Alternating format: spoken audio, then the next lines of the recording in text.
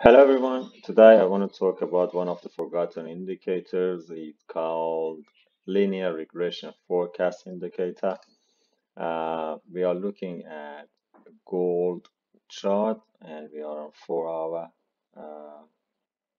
time setting for the gold. Um, Let me add this indicator. We go to studies one if you're using 8-hour pro charts. Okay, you go here. In study ones and look for linear forecast. Then I don't like small periods. It's too noisy, not good. So I'm changing the periods to period to 50. The color I use, yeah, I leave it at black. Create. Okay, you can see the indicator.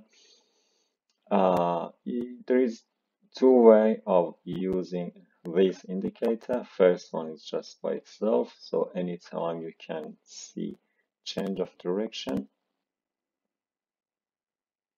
in the indicator, it means that trend will change, and it's a good time to open a position. So here you can see turning downward, so you can open a sell position here, or here that was turning upward, so you could open a buy position.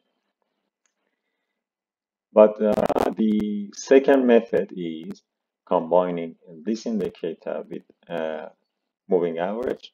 So just go add one moving average. The period I'll leave it at 50 and just create. Okay.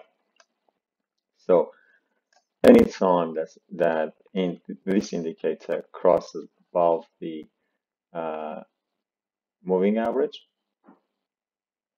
that's a buy signal. So you buy here. And if it crosses below, then you sell.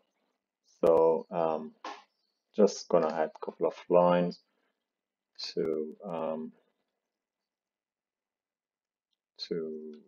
this chart. Sorry, vertical line here. That was the buy signal, and again we close the buy here. So as you can see, very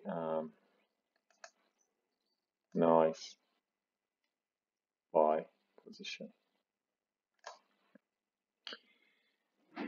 This indicator is very good in trendy market, but not so good when you are in sideways, as you can see here.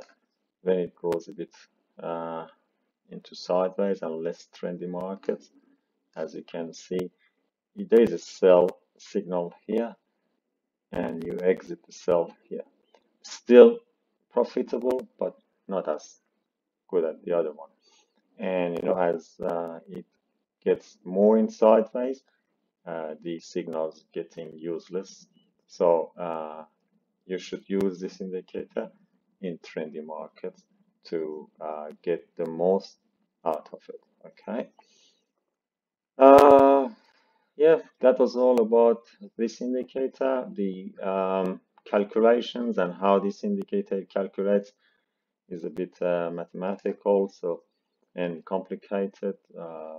We don't want to talk about that things here. You can Google it and just if you're interested in programming or knowing the formula.